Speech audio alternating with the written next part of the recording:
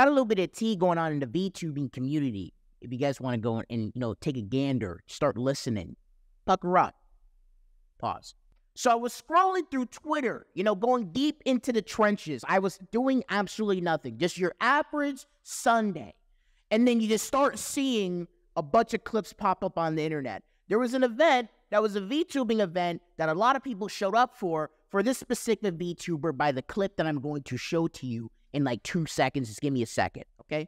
Just to kind of set the scene, set the tone. So this event, we have a whole audience of people coming for this one dude, And you would think that the way how everyone's energy is that, he has things set up. Because I've been looking at some Anime Expo clips, which I'm going to put some so you guys can see it. They really stepped the game up when it comes to virtual VTubing concerts. Like, when it comes down to it, it's literally insane how IRL, you can have VTubers dancing, doing some crazy little Nas dance moves. It's insane. Clearly, they must have cut the budget from my boy, because the way how it came into perspective. Let me roll this clip.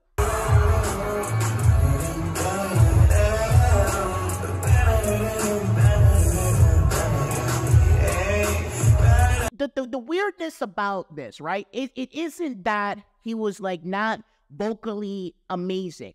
It's just literally how, you guys know the click and drag concept? So it literally felt like this man was in OBS grabbing, clicking, and dragging this character, and then here's the kicker. The crowd went absolutely ballistic when the man showed his eyes.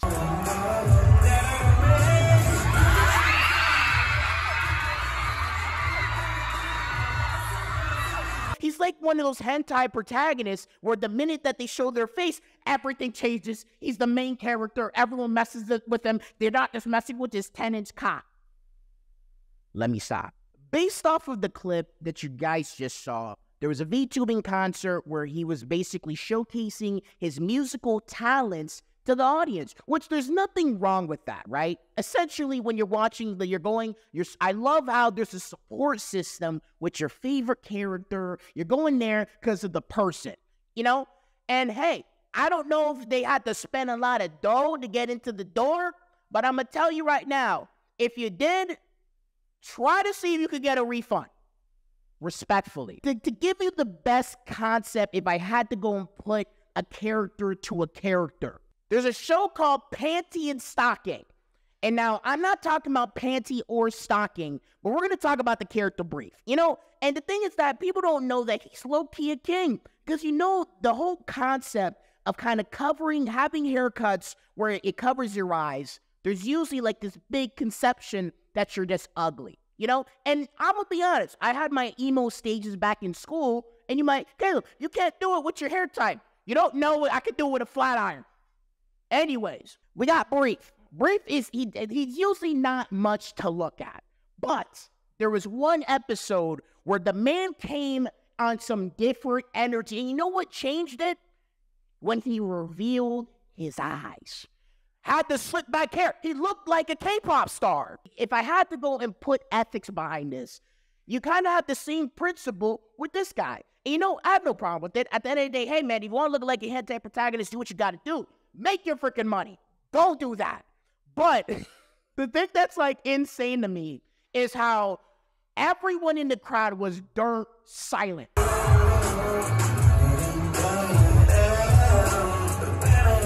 I've heard many little like yays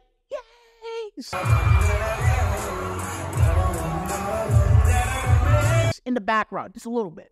But then the minute you saw his eyes, like,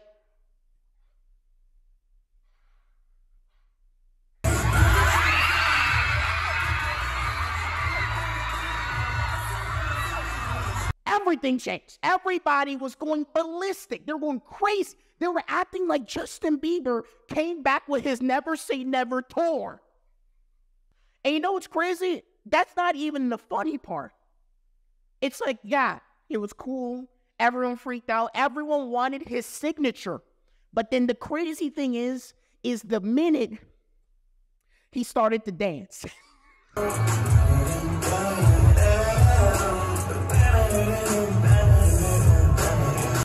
was literally doing the equivalent of grabbing your mouse, clicking and moving the see all over the screen. And you know what's funny? Everyone started memeing about. As the internet does things, you know, we start joking, we start clowning. We're not directly clowning his ability to be on stage or his presence or his voiceover. I think it all sounded beautiful.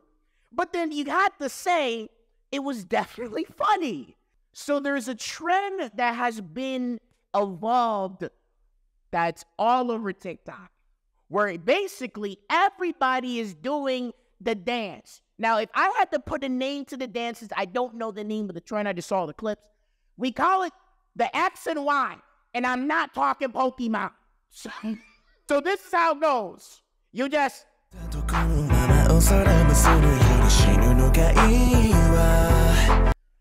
You just move. You're moving straight. You move back. You move up. But you don't change your perspective. By far one of the funniest things that has touched the internet, right? And now here is some direct problems with this trend. Or with specific people hopping on the trend that everyone thought that was funny. It's all good, clean fun. We're not destroying anybody. We're not attacking character. Maybe a little bit. We go into Kenji. He saw the trend. He saw how much hype and publicity it was. And at the same time, it was funny. It was funny. And the man just simply did a little joke. I think it was on stream. I think it was on, so he made a little joke on stream about it, right?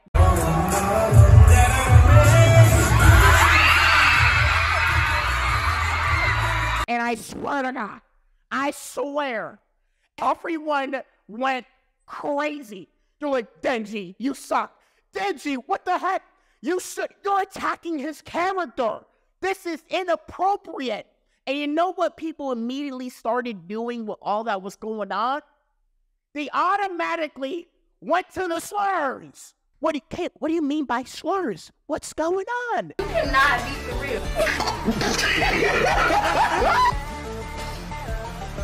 They started throwing the N word like they're throwing out passes all over the place, all over the internet, attacking him like a white man going to the hood with a box of chicken saying, come and grab some. Like, they went nuts. Now, a lot of people might say, hey, is it really that bad what Kenji did? Clearly, the internet says that he did some really bad stuff. But at the end of the day, man was just memeing. Everyone made the joke. What made it different that Kenji did the joke? I don't know. And I made this video to say this. At the end of the day, it was all good, clean fun. The people at the show had a good time. The people on the internet had a good time. Everyone was just having a good time. And honestly, I don't even know the name of the VTuber, but at the end of the day, the man's getting more fame by the day. He started a trend. One person from a position of color, POC, position, pose, people of color. I needed a second. So, yeah, I just want to shed light on this, man. You know, Kenji was trolling. He was just having fun, and everyone was just going ballistically crazy. I don't think that it warranted the reception it got on the internet. Some people were triggered. Some people were butthurt. I don't know why. I don't know why. I don't see where you would get triggered about that. But that's the current situation. Guys, if you guys see this, go show Kenji some love, bro. At the end of the day, he didn't do anything. He did what everyone else did, is that he hopped on a trend. That was funny. So much VTubing content, which is actually not funny.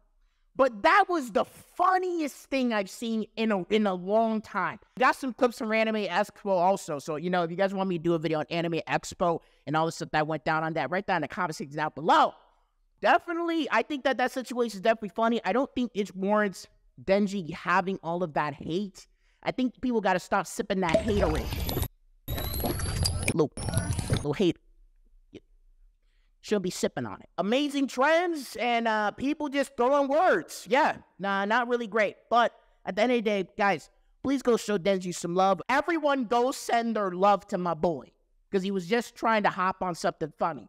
Everyone can say it was funny, but that's all I have to say on that situation. Kenji, the VTubing community, everything, showing eyes. Yo, there's so much stuff. Smack the like button. See you guys later. Bye-bye.